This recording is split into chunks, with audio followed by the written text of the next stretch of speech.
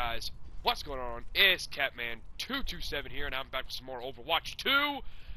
And today I'm talking about my personal experience and thoughts and feelings and all that shit about Lifeweaver. So, Lifeweaver, I had a lot of concerns with it. I'm sure a lot of you can sympathize with me. And I'm sure a lot of you actually had the same thoughts as I did, because, you know, whenever he was first teased and his abilities were leaked and everything like that, every video, trailer, social media post, Instagram, Facebook, Twitter, anything, always seemed to have a majority of the comments be about his abilities being used for trolling. Well, I also, like, I don't know, that's a little iffy now that he's actually come out, and I've actually played a few games with my teammates being Lifeweaver, which me and Duke, and Lightning, we conducted an experiment where we did not choose the character. We actually would just let random people that we played with pick Lifeweaver and just see how a majority of people use him. And so far, they've been using him pretty well. So as you know, his ultimate ability puts down the big tree, and you're not able to actually walk through it. Our fear was that we were going to get stuck on it, or try to retreat, and it would fuck us up. Well, that still can happen, but a majority of people don't just put it smack dab in the middle of, like, where you're walking. Sometimes they put it, like, off to the sides, you know, and then you can still get the healing that way because it has a little aura effect. So, that's a majority of the people that we've played with have been good teammates. They've actually, like, saved us. They've actually done pretty well and did the best they can. Now, I'm not a huge fan of his primary healing, which is this. Can't have it getting worse. Because that does not do a lot. So he's definitely not a main healer, and trying to focus heal two people is really difficult, especially whenever you get slowed down because of said healing. So, I will talk about the bad stuff first, get that out of the way. Then I'll talk about the good stuff. Then I'll talk about potential changes you can make to the character to make the bad stuff not as bad. So, one, this healing needs to be slightly increased. Just slightly, just because that's not a lot of healing at all. Like, that's not gonna save hardly anybody. It's just not gonna save hardly anybody. Plus, it still takes time for the projectile to fly through the air, and the further back you are, the longer it takes to hit. Better? So, and it's just not that much. See, like there, I fired it while the ally was still alive, but it's still, see, it's not very good. I don't like this. See, there you go again. Couldn't save him. See, and then if you don't fully charge it, you only get a tiny amount of healing, and a majority of the time your ally is gonna die because it's just not enough healing. So it either make the projectile speed instantaneously or increase the amount of health. Either or would be fine. But that's my little gripe with that. This, I'm not too worried about that. This is okay. I think. The primary fire, it's okay. I don't think he was really, I mean, he's a support. He's not really made to do a lot of damage, and you can do a lot of damage if you get a bunch of headshots. And I do like the spread on it. It's kind of like a shotgun spread. You can kind of see like that. So, I like that. I like this little mechanic right here. That's okay. So, that's my thoughts about the primary and secondary. He is going to be getting a controls redesign pretty soon. So, like a button layout stuff to make his abilities a little easier to use. But, I don't know. As he is right now, I don't really have any major issues with it. The ultimate. So let's say this is like your choke point. Okay, let's say you're on like a payload or whatever. Majority of people don't just put the tree right here. They put it off to the side. And I have noticed this. A lot of people actually do this. They put it off to Life the side. protects life. That way your team can still get the healing, because you're still within range. And this you don't get stuck on it because it's not really in your way. So, I like that. Now, this still can be used for trolling. This can be used for trolling for the simple fact that, let's say you have a teammate who's trying to retreat down these stairs, and he's just, he's shooting at an enemy like that, and the enemy's trying to kill him, and he's trying to back up, and you put the tree right there and block him in here, well then, yeah. He could still very much kill you. Like, yeah, you're going to be getting healed from it, but if it's a Roadhog and you're like an Ana, you see what I'm saying? Like, you're going to get killed. So, even with the healing buff, because you're trapped and you can't do anything. But most of the time, so far, I haven't encountered anyone who's intentionally trying to be toxic with Lifeweaver, so that's good. So his ultimate, I think it's fine. There's really nothing to gripe about with that, as long as teammates continue to use it, correctly and put it off to the side and not in people's way. You could use it as natural cover, like I guess if you are one of those rare people that communicate with randoms, you could maybe say, hey, I'm going to put it direct center, you put it in the direct center, that you could kind of shoot around it, like cover. That would be okay. But you'd have to communicate with that. Now, enough about the ultimate. Let's talk about this. Flow. Okay? That little dash ability, I don't like it for the simple fact that it's never once saved me. I do use it a lot. I do use it quite a bit to try to get around corners and stuff, but never once has it actually saved me. And normally it does. Now it does heal you. So if we come over here, and take some damage. Take a little bit more than that. Okay, a little bit more. So dash out. Look at that little bit of health. That's pathetic. This ability, like in that time frame, like if you're in a fight, you're only gonna have enough time to use it once, and then it's a 5-second cooldown. During that time, you're gonna get shredded if you're at low health. So, what I would do honestly, what I heavily suggest you do is if you're about at, I don't know, this much health, use it. Don't wait until you're half health, because, I mean, if you're at like 150 health, use it. Just use it. Don't wait until you're at half, or lower than that, because you're just dead. And if you try to use it to round a corner, sometimes it'll be successful. Like if you're trying to run away from somebody, you could use it to finish going around the corner. But I've never had any success, and I've played a lot of Lifeweaver. I've never had success actually using it as an escape to round a corner and actually live. Diva bombs and Roadhog hooks and stuff like that will still kill me either way. So enough about that. We're gonna go Need a lift? to that ability right there. Okay, this, I see people do this a lot.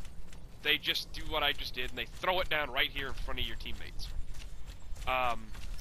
So this is good because, the enemies are not going to be directly shooting at this.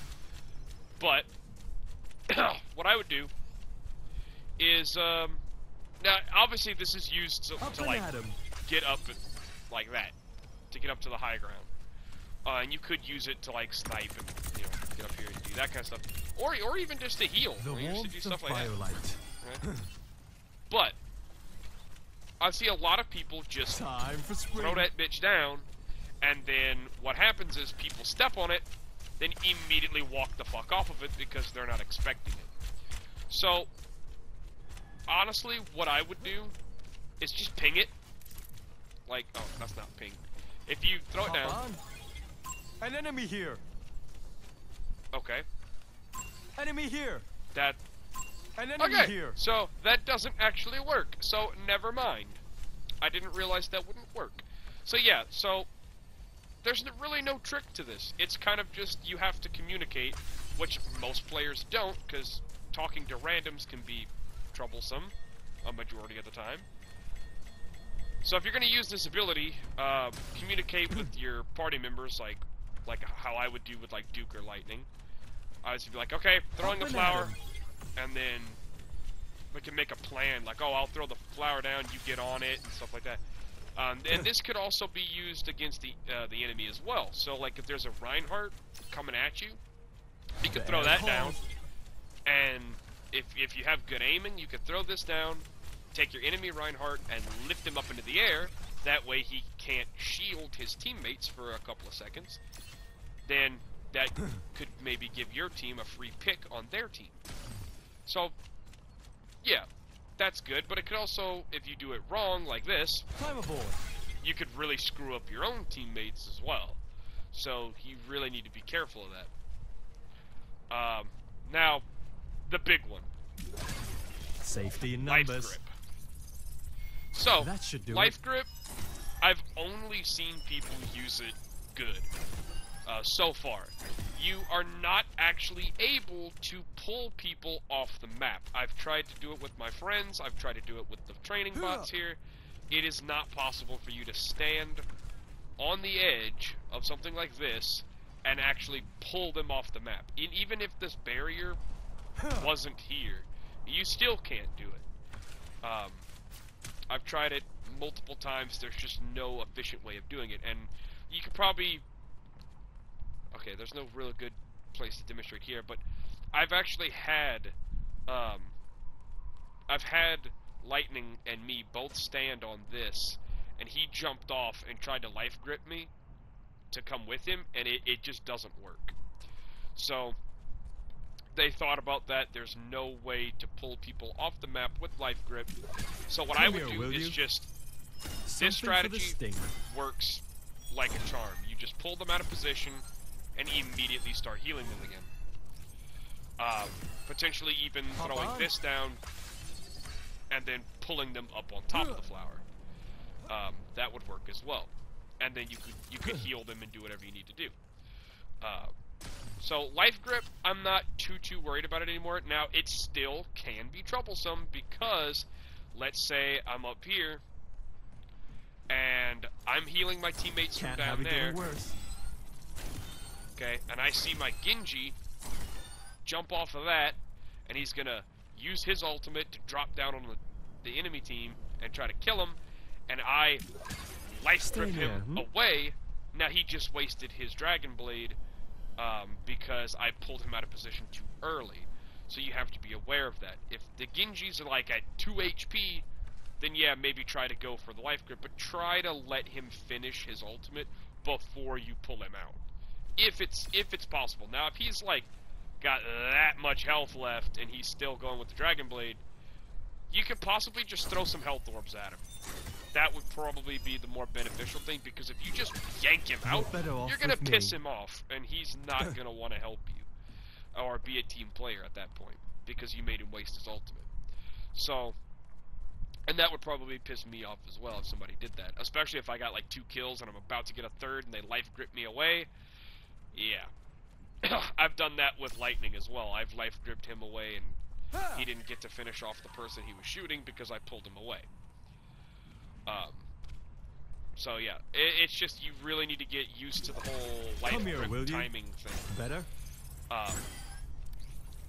Now, the last thing I can't really demonstrate, but when Lifeweaver dies, his body, just like Junkrat, drops an item behind. So, but instead of a cluster bomb, he drops a flower. If an enemy picks it up, and enemies can pick it up, they will receive health upon picking up your flower from your dead body that is the equivalent to a small health pack. But if your teammates pick up your flower that you drop whenever you die, they get a large health pack, or the equivalent to a large health pack. So, the problem with this is, you're already not supposed to die in Overwatch. Dying is like the worst thing you could possibly do if you're trying to win a fight. But with Lifeweaver, he's probably the most, like, whenever he dies, it's tremendously what's the word I'm looking for? It's devastating, because every time he dies, he's giving the enemy potential to heal. Even if it's just a small health pack, it could still be a life or death situation. For example, let's say Lightning's Cassidy, and he's dueling a Hanzo. Hanzo gets a fully charged shot to his head, instantly kills Lightning. Now, I'm defenseless. Or, even a better situation. They're having a 1v1, and I'm healing him. Okay? Just trying to keep him alive, just you know, just doing whatever I can to keep Lightning alive. And then, instead of going after Lightning, the Hanzo headshots me and kills me. And if he's lower on health, and Lightning's at full health, well, I just gave the Hanzo something to heal off of. So if he gets it first, now he's got the advantage and potentially one-shots and kills Lightning. So, in that kind of scenario, although rare, can happen. And 1v1 scenarios do happen somewhat often. And if I see Lightning having a 1v1, I'm a support, especially if I'm Lifeweaver, I'm gonna try to heal him through that 1v1 to give him an edge to win it.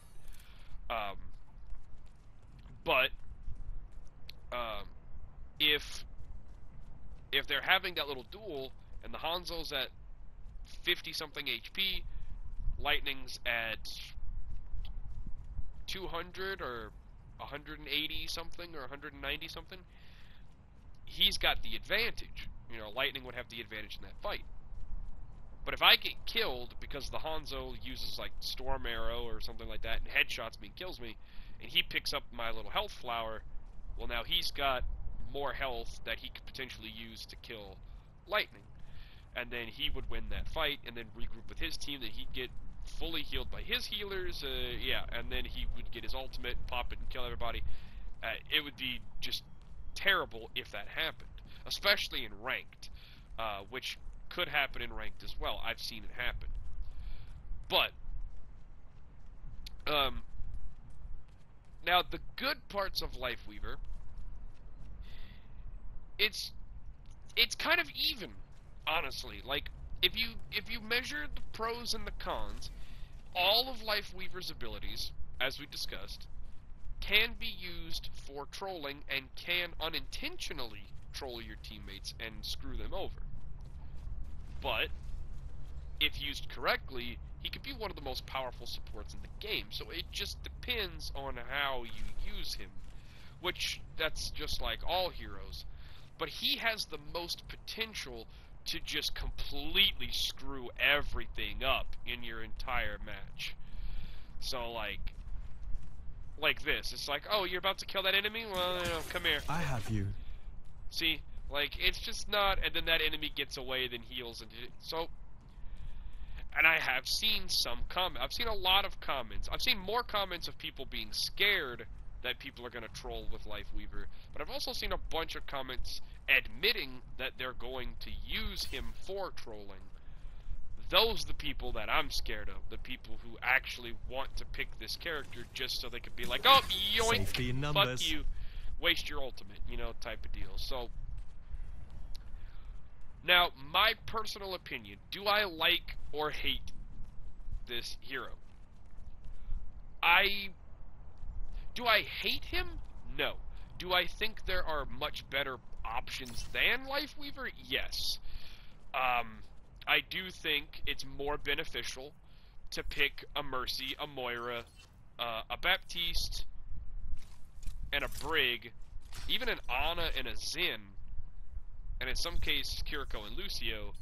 Just in any support, in my opinion, is better than Lifeweaver. In a lot of scenarios. The only redeeming quality that makes Lifeweaver able to be picked over anyone else is the life grip ability. Is this. You're better off with me. That is the only, like, literally the only redeeming factor about this character. This ability is kind of ass, doesn't really benefit anybody or you that much. Time for This spring. is so situational to have to use it. It's almost not even worth having the ability anyway.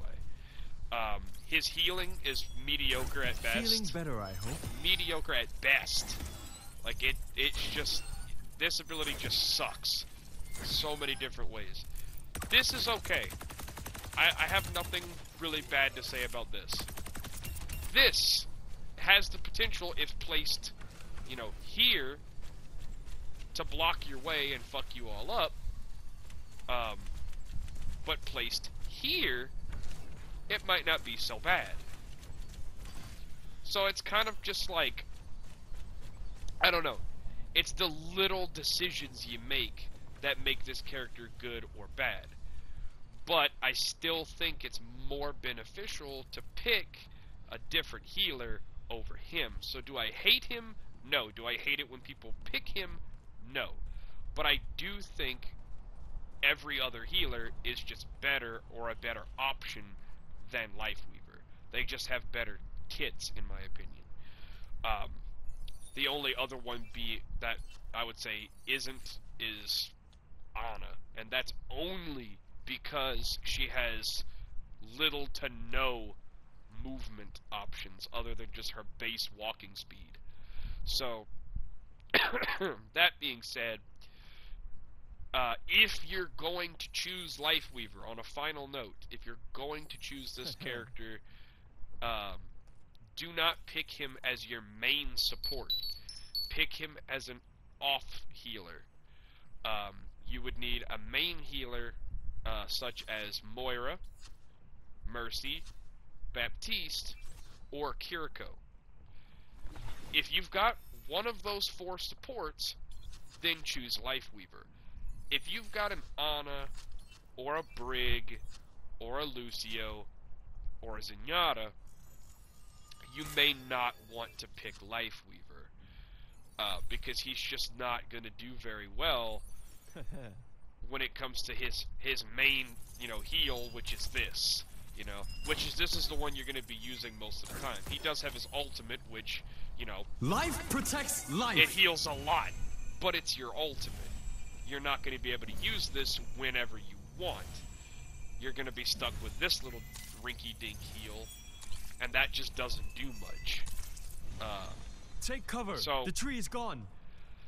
So, that's my opinion, that's my thoughts on Lifeweaver. If you guys have enjoyed this video or agree with me, let me know in the comments below. And if you disagree with me and think I'm just stupid, please let me know in the comments below as well.